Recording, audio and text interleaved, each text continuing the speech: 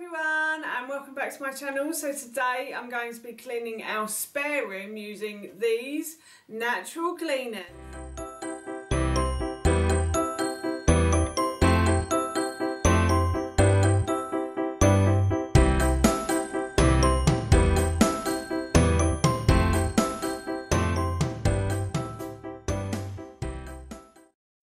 I'm going to be cleaning this room. This is our spare room, but before I do, if you are new to my channel, then hello and welcome. It's lovely to have you here, and if you like these kind of videos and would like to see more, then I upload every Tuesday, Thursday and Saturday at 7 AM, so don't forget to hit that subscribe button. So today I'm going to be cleaning this room. This is our spare room, and unfortunately, as you can probably see, it's become a bit of a dumping ground in here. We normally put stuff in here before we then put it into the attic, but we've just forgotten to put it into the attic basically, so it's stayed in here. I think we've got a Christmas tree and a few other bits. So my job today is to basically tidy this room and put stuff into the attic. I'm also going to be sorting through stuff as well and taking some bits to the charity shop and the dump, and I may do a separate video on that as well,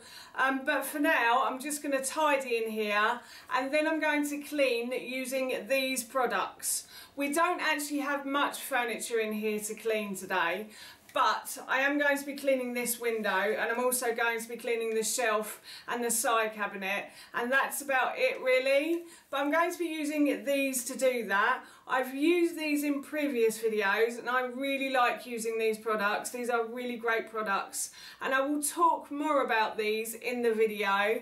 But for now, here is how I've cleaned. To start the clean, I remove the items from the spare room and put them into the hallway. I will eventually put these items into the loft. I can't remove everything as there are quite a few boxes in here that need to be put away. We tend to use this room as a bit of a dumping ground, as I mentioned in the intro. So I've been meaning to clean this room for months now, and I'm so pleased I can finally do it. Since I started spring cleaning my home, I've always wanted to spend time in the room I've just cleaned. I even wanted to sit in the smallest room, which was the laundry. So today I can imagine I want to spend time in the spare room with no furniture in it. So once I've removed as much as I can, I then open the loft hatch and pull the ladder down. This ladder is not the easiest to manoeuvre on, but somehow I manage it today. Now I'm going to start to bring the items up from the hallway. This job took a long time to do, but it was worth it in the end. There were lots of items to be put away. So I started by making a pile of items in the middle of the floor. Then I brought up the boxes, suitcases, toys, etc. one by one. Once the floor started to get covered with items, I then came into the loft and started to put items away into the relevant places. Our loft is beginning to become very full with Ted's old clothes, so I'm not sure how much more we can fit up here.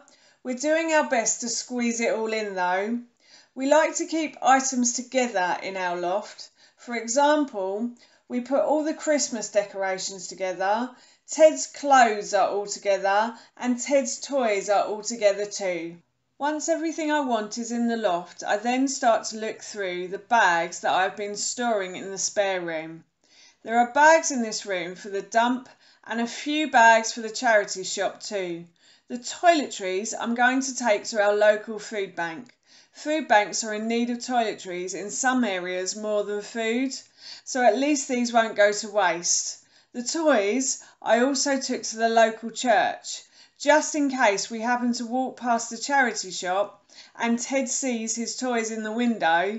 He may decide he wants them back, so I thought it was safer to take them to a place where he doesn't go, touch wood.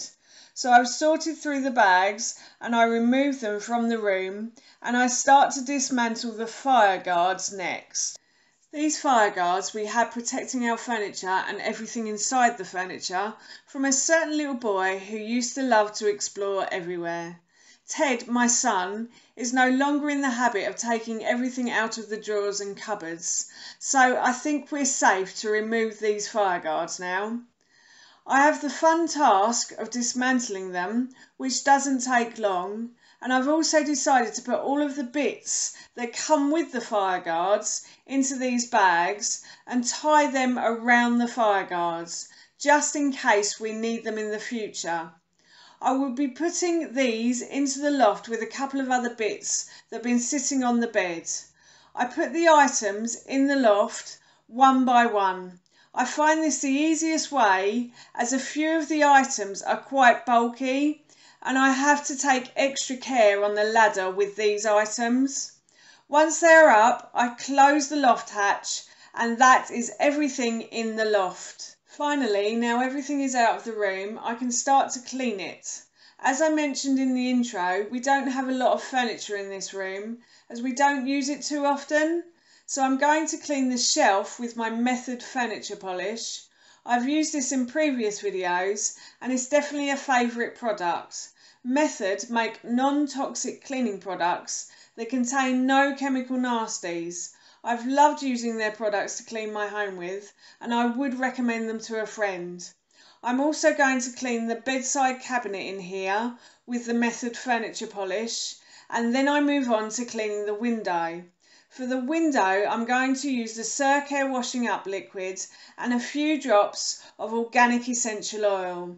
Again, I have used Surcare washing up liquid to clean all of my windows in my home, and it's done an amazing job. Surcare are another company that make non-toxic cleaners, and I will link both of these companies in the description box below for you. So I clean the windows with my washing up liquid mixture in the bowl, and I also clean the frame as well. I forgot to mention that Surcare washing up liquid is fragrance free, so you can add essential oil if you want to. Once the window is washed, I then dry it with an old newspaper, as I still find this the best method for no smudging. And that is this room clean and tidied. There are still a few items in here that need to be put away, but I'm going to get my husband to help me with these ones as they're quite bulky. Apart from that, the whole house is now clean, and I'm so pleased I did it with natural and organic cleaners. Again, I've not been sponsored by any of these companies to make these videos. I just really enjoyed using their products. That's my whole house spring cleaned. I have got the back garden still to do, but I'll be doing a video on that later on in the year, and I will also be doing a video of where I take my stuff to. I'm now off to enjoy a nice well-earned cup of tea as well.